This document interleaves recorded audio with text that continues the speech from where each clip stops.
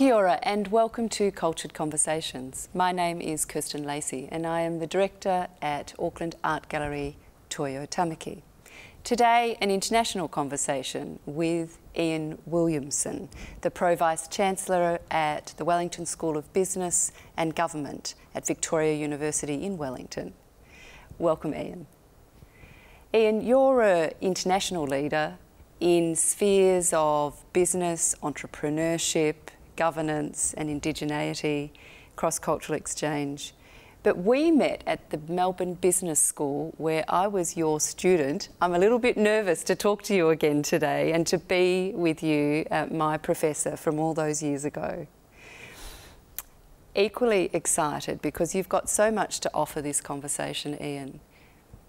How do you see COVID and the COVID moment? Well, obviously, the first and foremost thing around COVID, well, I should start off by saying that the tables have turned. So now I'm being interviewed by one of my students. I actually feel the nervousness you probably felt when I was asking you questions in class. So I guess it's payback time.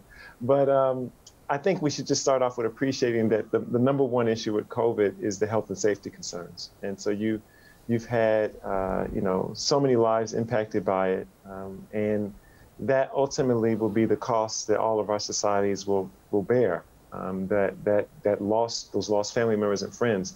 And then what it's also done, I think because of that, has generated, in many respects, a sensitivity to some of the fragilities that we have in our society. And it's exposing some of those cracks that were likely already there. So in those societies where there was low levels of trust with our institutions, obviously that's become a bigger issue. In those societies where we had huge discrepancies between accesses and resources between different types of communities, that's become a bigger issue.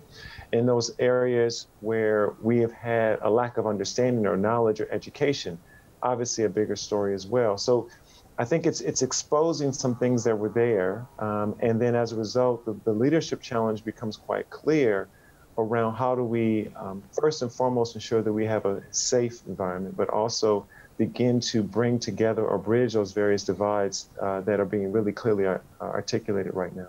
Mm. I was talking with Andrew Grant, who works with McKinsey's, and he gave me a model for the economy right now, and he described it as a K, where you've got some people really, really thriving at this point, economically and in their business life, while others are just tanking. And of course, with that, exactly what you're saying, it becomes a major cultural phenomenon for us because we've got an ever-increasing divide with a cultural overlay to it. How do we do this? How are we going to move through this? Well, I think it's multiple levels. I think what you have to first think about is, do people feel they have the opportunity to participate? We're social creatures, right? And we have to understand that we define ourselves through our interactions with others. And if there's no opportunity to participate in the institutions, the activities that we have as a society, then people quickly alienate themselves. And that becomes a big challenge. So what is going to be the way in which we participate in government? What is going to be the way in which we participate in the conversations with our economy? What is going to be the way we participate with our cultural institutions? And COVID, of course, is particularly challenging because it actually makes it hard for us to interact. It makes it hard for us to communicate in the way we're used to. So the leadership, for me, would be first and foremost making sure we create those channels, despite the fact that we can't normally congregate in the way that we normally would, for individuals to feel like they're part of the conversation. And I think when you look at the economic aspect of it, as we look at increases in unemployment, as we think about businesses failing, people are going to feel like they don't have a voice. And as a result, they're not going to feel like they have ability to shape their destiny or have an impact on what's going on around them. And that is ultimately the most destabilizing thing we could ever see in the community. So that would be number one for me. And I think just reflecting on my experiences here at the university as a member of the leadership team here, trying to lead our organization through this challenge, that's certainly been, when we've done it well, it's because we've created that space of voice, we've educated people, we've made them part of the conversation. And when we struggled, it's because we didn't do that. And, and we had to learn that lesson the hard way. So creating channels to enable voice is what I heard you say, as being critical not just for enabling equity of access, but for the university itself. Yeah. Yeah, I think for us, you know, our moment in time right now should be thinking, how can we as an institution become that platform? You know, educational institutions have always had a very unique and I think trusted space in society. It's the place where everybody from any background can come and they can have a conversation about ideas. And we talk oftentimes about academic freedom and the like, but really what that is an agreed upon principle that we're going to create a safe space for us to talk about challenging ideas, right? For all points and views to be considered equally. We're all seats at the table. And when we do that, that's when we make a big contribution to society. So now we're at a moment in time where, you know, many people are going to be questioning that. Many people are going to be questioning whether or not they have the right skills to participate in the conversation. Will they get legitimized? Will their point of view be put forth? This is where universities should shine. This is where we really become, I think, the investments that society makes in universities, you would hope to see that society begins to get those returns because they need a space like that. How do we make sense of something that nobody really understands? And this is where universities should shine. You said all seated at the table, which touches on governance in a whole range of spheres, not just at the university, but in business, cultural sector, institutions, business. Is everyone all seated at the table, Ian? Well, I think the world around us has shown over the last several months that clearly that's not the case. That, you know, we can look no further than the Black Lives Matter movement that we've seen, which starts off in America, but quickly became global. I mean, I find it just really amazing to me that I attended a Black Lives Matter rally in front of the Capitol here in Wellington several months ago. And, you know, here I am, a black kid from the south side of Chicago in Wellington, New Zealand, on the other side of the planet, attending a rally with thousands of individuals. And it just dawned on me, you know, these individuals have never really been to where I've been. I was one of the very few black people that were actually there, and certainly one of the very few black African Americans that were there. And yet there was a commonality of understanding about that experience. And also just the feeling of the need to have that protest, that rally to legitimize that experience. Right, you don't need to do those things if you're already sitting at the table. That's a telltale sign that there's not a sense of voice. So we have that, and it's not necessarily new. I mean, these are challenges that we've had before, but it really is becoming. Feel like they're equally participating, or more importantly, that their voice, their experience, their culture is being legitimated, and that's critical. You know, and here in New Zealand, you know, we can look at the history of the Maori and Pacifica people to understand what that experience would look like and the many efforts. I'm reflecting on the fact that we just had Te Reo Maori Week last week, and, you know, just the importance of those types of things in society to begin to bring to fold that contribution that community makes to our country. Mm. You've worked in America, Australia, Indonesia and New Zealand. Yes. And now you're about to go home. But just reflecting on your experiences in those different countries with respect to this question about governance and equity. Yeah, it's been a particular interest and passion of mine for probably all of my professional life. And, you know, if you ask me what's my goal as an educator, it's to increase access to a world-class education. And that first part really starts off with the reason why I'm focusing on increasing access is because I don't think that there's access. I think there's challenges about accessibility.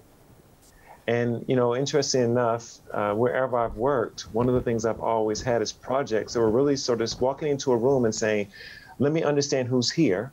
And then let me spend more of my time thinking about who's not here. So who's not in the room? And when I arrived in Australia, you know, I was very excited to be coming to this new culture and this new society and was really well received. And, you know, spent some time trying to learn the people that I was meeting, but then quite quickly realized, wait a second, there's a whole group of people that are never here. For example, the Aboriginal Torres Strait Island people. Why aren't they in the room? What am I missing? What could they contribute to this conversation? And that led to a whole host of activities around supporting Indigenous entrepreneurship in Australia. We've had a very successful program now for over 10 years called the Mura program, really working with nationally Indigenous entrepreneurs to find ways to increase the success of their businesses, which generates income, which generates employment, which generates wealth, as well as self-determination within those communities. And it legitimizes that experience of how you bring together that culture with the economic model.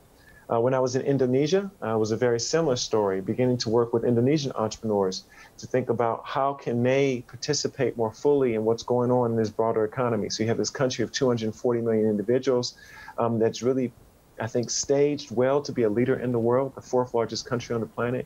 Yet you have a lot of individuals who are still making their way through understanding what does economic participation look like. And so I was able to work with entrepreneurs in that country to understand what that experience was like. And even here, since I've joined Victoria University of Wellington, beginning to develop some programs around developing future leaders in the Maori space. And so that's always been a particular passion of mine. It was something I was doing and focusing on in the U.S. and certainly will be a focus of mine when I go back to the U.S. in terms of understanding how we empower Latinx community or African American community to be much more present, particularly in like areas of digital economy.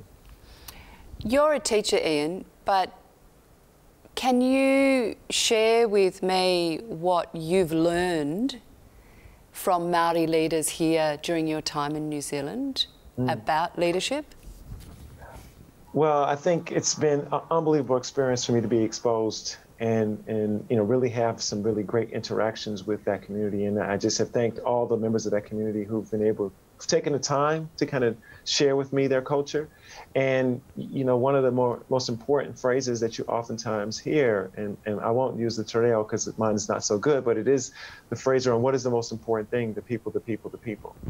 And flow on from that, especially with some of the work that I've been doing with some of the iwi organizations, is a really clear understanding that the whole purpose of economic activity is to reinforce, to ensure survival of culture, right? Really, that is the essence of the people.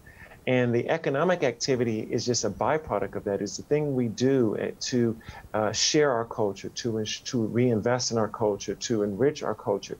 And if you think about an economy as a mechanism to shape, legitimate, and reinforce culture, it really changes the way you think about what you want to do in that economy and how you want to participate. And that's something I've really taken a lot from my interactions with iwi organizations, the perspective of time.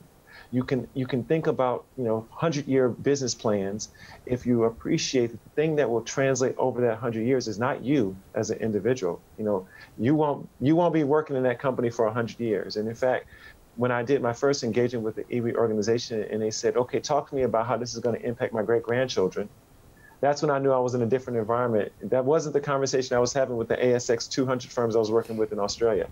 And that becomes, because what they're thinking through is, what is it that I'm passing down? I'm not passing down money.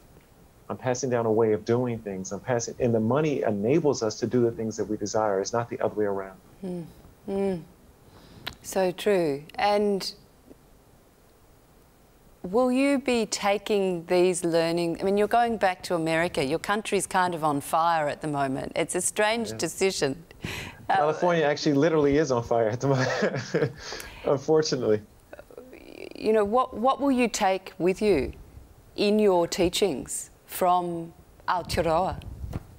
Well, I think it's going to be an interesting blend of, one, reconnecting, with my home culture, my community, and then opening doors to them, those who haven't had some of the opportunities I've had, to think about what this means globally. It's been quite amazing to me to see, quite frankly, that I've been able to do what I've been able to do. Never in my wildest imaginations would I have thought growing up where I grew up, and that I'd be doing work with these different communities, or more importantly, that these communities would be embracing me and finding value in what I can bring. And so there's this, I hope to play a bridge role between Aotearoa, Australia, Indonesia, other places, to African American community, to Latinx community. I mean, to begin to see that there's some commonality of experiences, that there's some opportunities for exchanges, which naturally will have economic components to it, but I think are much bigger, that most of us would not normally have thought of. We wouldn't normally have thought to pick up the phone and call these people or consider them when we're looking for people to do work with. So I want to help normalize that, to set that aspiration. I oftentimes tell my students, my job is to give you a world-class education. But it really doesn't matter if I give you a world-class education if you set your sights on something that's not global. When I was talking with Chelsea Winstanley, who's a Māori filmmaker who's been based in LA, and she's come over to make a feature film with us. And I asked her, she'd just left LA, you know, in the midst of these riots, and I asked her about it, and she said, yeah, look, I support the movement, of course, but I'm wondering where the Native American spirit is within it. Do you have anything to reflect on that question that she put? I think it's a great observation to make. You know, I've for years, for almost 20 years now, have been involved in an organization called the PhD Project, and the goal of that organization is to support the increase, basically, the number of African American, Latina, as well as Native American First Nations professors in business. And certainly, there's been some great successes across all three communities. But I will say, in talking with my colleagues, Indigenous colleagues from America, the challenges in that community, the lack of representation, particularly in the economic space, is huge. And so that's a story that really has to be told more. And I think a lot more time and energy has to be placed on it. One of the things we were really excited about and have still continued to do work around was using the program we developed in Australia and some of the work we're doing here to really think about how we can develop an international forum around Indigenous economic activity. So we've had discussions with U.S. partners, Canadian partners, obviously here in Aotearoa, as well as in Australia. And you know, we've had conferences that brought these individuals all together. And you just see that there's a huge opportunity here because of a cultural connection for some really deep and long-lasting exchanges. You said to me when we were talking previously, Ian, that to bring indigeneity into the mainstream of business systems was when we would know we'd seen real change. Yeah. Can you unpack that a little bit further, and what would that look like? Well, I think it's if I think about my university, right, and I'll just talk on that and maybe use that as an example. What I'm always looking for is how are the values, cultures, norms, routines, expectations, aspirations of a society reflected in what we do? So, you know, how have we normalized that to say that's part of our repertoire? Some of that might be the language, some of that might be the types of activities. And I'll give you a simple example. So we have a business school, we have a large accounting program. Historically, it's produced a lot of accounting students. We send them out to all these accounting firms. You know, and I reflect on the fact that when I get an 18-year-old or 17-year-old that shows up at my door, very few of them say, you know what I want to do? I want to go up and be an accountant and I want to work for fill in a blank company. That's just not on their radar. And then 3 years later, they're telling me the number one thing I want to do in my life is I want to be an accountant and I want to go work. And I go, where did that come from? Part of that came from us as an institution. We normalized and socialized and said, this is a legitimate expectation for what you should be doing. And that's great. But by the same token, if I'm appreciating the power that we have as an institution to do that, I have to also understand, well, how come I'm not having kids when they're finishing up saying, what I really, really want to do is I want to go work for this iwi organization, because that's going to be the thing that really drives. How can I ensure that all those pathways are seen as equally legitimate, equally viable, and I'm giving space, right? So one of the reasons why the kids think very much about working for these big accounting firms is when we have guest speakers, we bring partners from these big accounting firms, and they get in front and we've legitimized it, saying, this is something that we think is successful. Why should I not also be doing the same thing with general managers of iwi organizations or Pacifica business leaders or representatives from government? Because that way people have a perspective to say, you know, I can use my talent in a lot of ways. I don't have to just limit it. And I think that's the test for every organization. When a person walks in that organization, do they see a part of themselves in what you're trying to accomplish? And if not, what you're asking them to do is to set a part of themselves aside while they're there. And that's never going to be the type of success we want from a person. It's so true. And in terms of thinking about how we set out to do this, I mean, I'm the leader of a really important cultural institution here in Aotearoa as an Australian Pākehā woman. It's always top of mind how we set out in these challenges, right? And then we have the COVID context. Do you think there's something within the COVID years that we have ahead of us that will assist this struggle and this work? Well, I mean, I think there will be some necessities that come out of COVID that will just force us to do things and it will challenge some of the assumptions that we already had. I think it will make more clear the interdependencies that we have. So that will just become a lot more frank and more straightforward.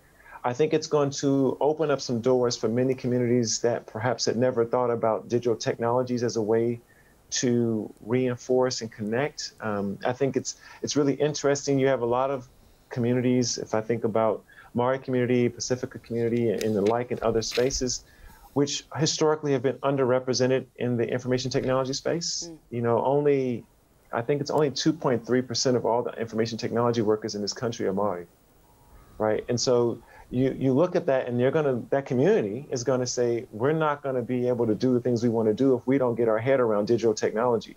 And all of a sudden there's gonna be a push for more individuals in that community to really understand what the heck this is that we're spending all our days on all the time. And then how do we contribute to it? And that's a good thing. And then we as an educator or other institutions need to be saying, that's the opportunity for us. You know, I was looking at some recent work around digital divide here in Aotearoa. Almost 15% of the population doesn't have consistent access to high-speed internet. You know, you just think about, this is a highly sophisticated, well-developed, very technologically savvy society, yet you have a huge portion of the people that don't have that. So COVID is going to force us to deal with that. You know, whether we like it or not, we as a society can't allow that to go forward anymore. It will cause all of us tremendous pain. I was with a Māori family a couple of weekends ago up north on their country property. There was a lot of people around. It was a big ceremonial day, and I was the only Pākehā non-te reo speaker in the house, and it was a very special day and privileged to be there. But the father of this family chose not to have access to Wi-Fi for his whānau at home. And there were a lot of young people and children and the elderly, all ages, congregated for this very special weekend of ceremony, waiata and song and haka. And there was no interruption of digital device. You know, and I kind of use that word deliberately because that's really how he framed it. When I was relaying that story to another Pākehā leader on return, there was a sense of that being a kind of isolationist approach to whānau leadership, which I also felt problematic in its kind of judgment as well. Do you have a perspective, though, on this? I mean, you're talking about equity of access to digital technologies. I guess it's different when you think about a designated, deliberate choice about turning that switch off.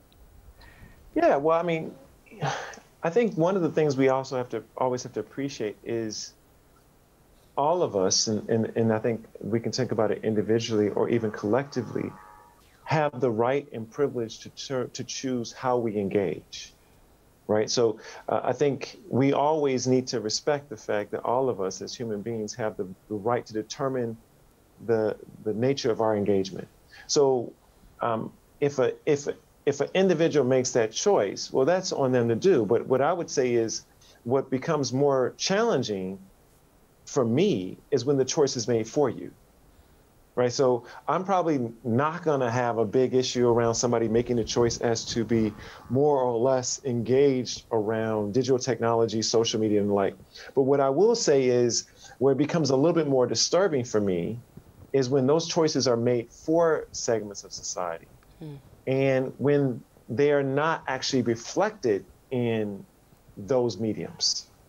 Right, because the individuals who are then using those mediums begin to either not believe those people exist, or develop very skewed perspectives of it. So what I would say is, well, like every tool, and again, I guess I'm an educator, so maybe I would think this way, is I would say, well, my job is to sort of present this tool to you, educate you about how you would use it, what it would be useful for, but my job is not to impose a values based on you. right? Because you get to choose what you use the tool for. That's the beauty of being human. Like that's the in essence of choice, right? And so if you have that choice and you choose to use it or not use it, well, that's on you. But if the choice is being made for you, then I would go, well, systematically what's going to happen is you're going to lose out the ability to be able to define the evolution of that tool. And that's where I think it becomes really, really challenging, because now you have something that is being used, and in some cases it's actually being used against you, or it's just, you know, you're being restricted in what you can do. When you're consulting with business and thinking about access and cultural diversity, what advice do you give them about why they should be playing in this space to succeed? Yeah, I think it's first and if I just had to have a very basic, broad statement, organizations exist because they provide some sense of value to a community, right? And people forget that. They have their company and they have their goal and the entrepreneur, the leaders, and it's like, yeah, that's great what you're trying to do, but it only really matters if it matters to the community you're serving, right? So let's take a step back from your organization and just say, what does this community need? What do they want? And those organizations that ultimately solve the biggest needs of society are the ones that get rewarded by society. And those organizations that do not provide something that society values or community values, no matter how much you try to market, at some point they're going to say, we don't want you anymore, and they get rid of you and you will fail. And so if you just start with that, embracing that the notion of embeddedness, that you are actually interdependent and actually dependent on this community, then the question becomes, well, who's in it? And if you tell me you want to grow and you tell me you want to be successful and you want to be, relevant, then, probably in there somewhere is to understand who these people are and what they want and what their major challenges are. And in most cases, the failure of growth is typically associated with failure to truly try to take on the needs of all the members of that community. So, if I was a telecom company and I was trying to figure out ways to expand my businesses here and I had a great internet product and everything, I would go, well, I'm going to go to Auckland and I'm going to try to get market share versus all these other providers. I'm like, yeah, that's great. But I got 15% of the country, none of which are in Auckland, that don't have internet access.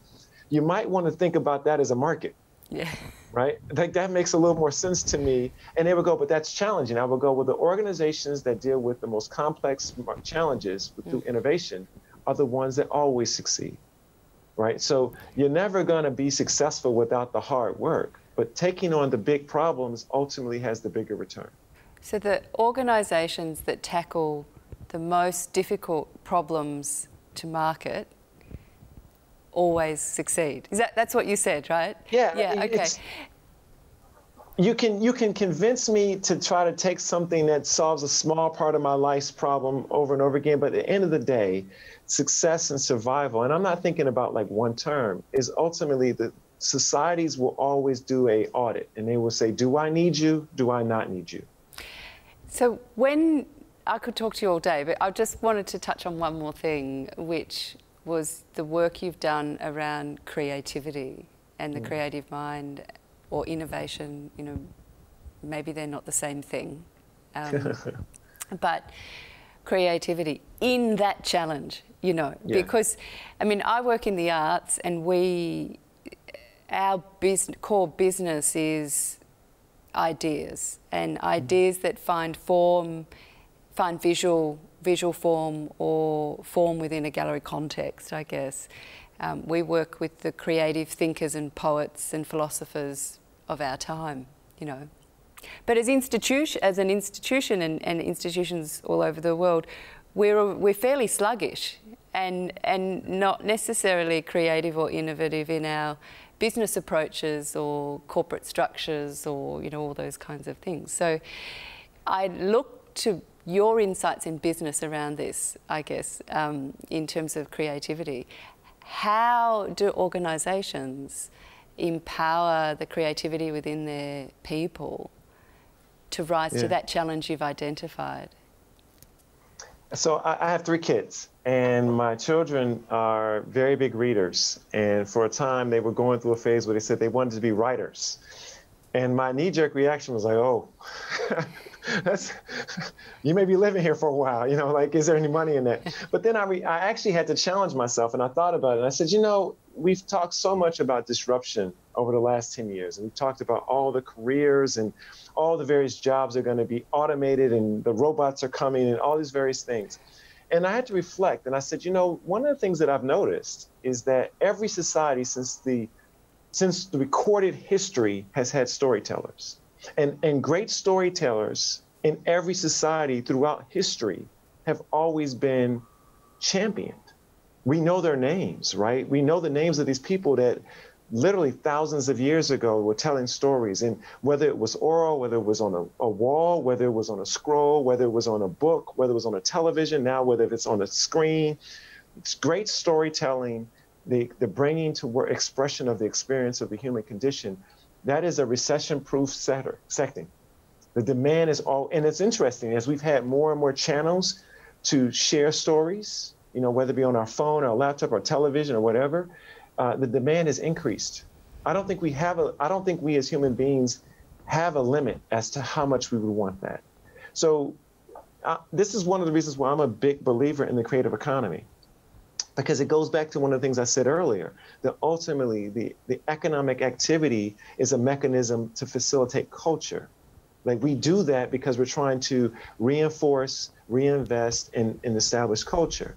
So I think arts, broadly defined, right, is a manifestation of that. And I think this is where, you know, the storytelling, the creation, the art, all of those things are we just love that stuff. We can't get enough of it. So then it becomes a matter of how do you create business models around it so that you can do it, we can do it in a sustainable way, right? And so part of that is gaining control over your story, right? And being able to think about how you position it. Part of it is thinking wisely about how you communicate it. So oftentimes, you know, we have a new entrepreneurship program here at our university. And one of the things I've told everyone is that, you know, be great to get some business students taking that program, but I really want the musicians. I want the artists. Because whether they know it or not, they're all entrepreneurs.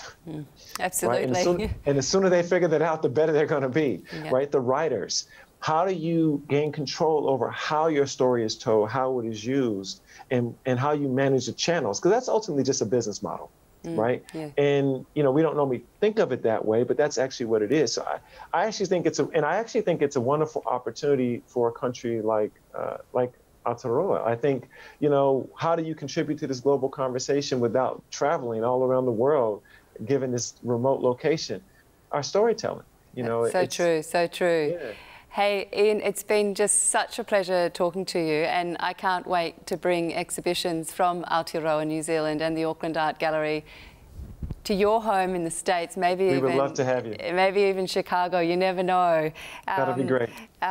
Let's stay in touch and keep this conversation going as you make that big move back home to your whānau in the States. You've been listening to Cultured Conversations with Kirsten Lacy and Ian Williamson. Thank you for joining us, and please keep the conversation going on culture, whatever industry you may be working in.